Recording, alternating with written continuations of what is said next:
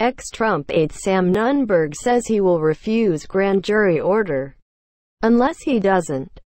Washington, it began with a subpoena. It ended with a question about whether its recipient was drunk on live television.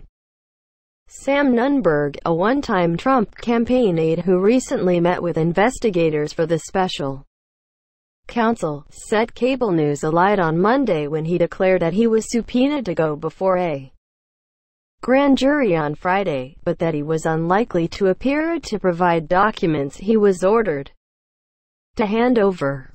He indicated he did not know what the special counsel, Robert S.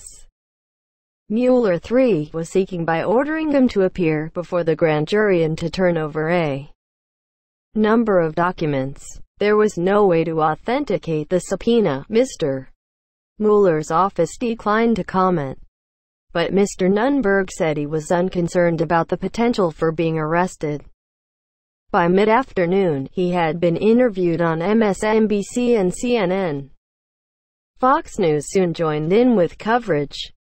On air, Mr. Nunberg denigrated Sarah Huckabee Sanders, the White House press secretary, as a slob. Twitter cataloged his insults, mesmerized by his repeat performances. One CNN host asked him if he had been drinking. By evening, Mr. Nunberg told reporters he might comply with Mr. Mueller's demand after all. Unless he doesn't, of course. And so it went with Mr. Nunberg, a protege of the self-described dirty trickster Roger J. Stone Jr., who has been a focus of aspects of the various investigations into possible Russian collusion with the Trump campaign. Part of the subpoena document, which Mr. Nunberg provided to the New York Times, it is dated Feb. 27 and makes no mention of requiring him to appear before the grand jury. It calls only for him to preserve documents from November 1, 2015, through the present related to several people connected to the Trump campaign. They include President Trump, the departing White House Communications Director, Hope Hicks, the former campaign manager Corey Lewandowski, Stephen K. Bannon, the president's former chief strategist, Mr. Trump's longtime bodyguard, Keith Schiller, the former Trump Organization lawyer Michael D.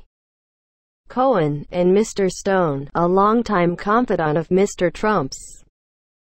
They have requested a ridiculous amount of documents. Mr. Nunberg said, "Should I spend 30 hours producing these? I don't know what they have. They may very well have something on the president. But they are unfairly targeting Roger Stone." The subpoena also demands any documents related to Carter Page, a former Trump campaign foreign policy advisor who was secretly surveilled by the Justice Department as part of the Russia investigation, as well as Paul Manafort, the former Trump campaign chairman, and his deputy, Rick Gates. Mr. Manafort has been indicted on a string of money laundering and fraud charges, and Mr.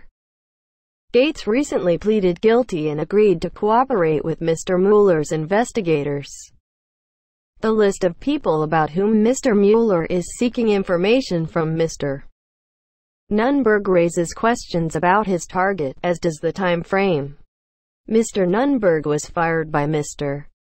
Trump during the summer of 2015 and thus was gone from the campaign in November.